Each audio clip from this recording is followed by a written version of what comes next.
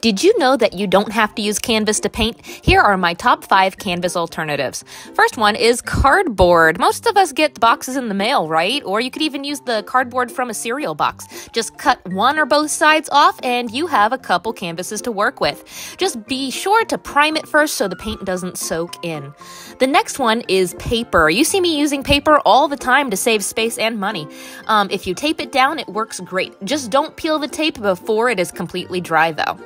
Wood or scrap wood makes great canvas too. Like cardboard, you want to prime it first so the paint doesn't soak in, but if you have scrap wood at home, don't throw it out, get your paints out instead.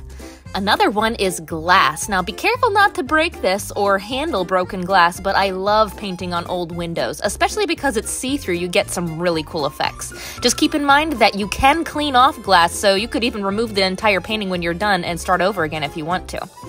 And the last one is plastic. If you have an old plastic container that breaks, you can keep the lid and make it into a canvas. So there are my top 5 favorites. Did I miss any? I'm sure there are plenty of other ones, so let me know in the comments below what you use.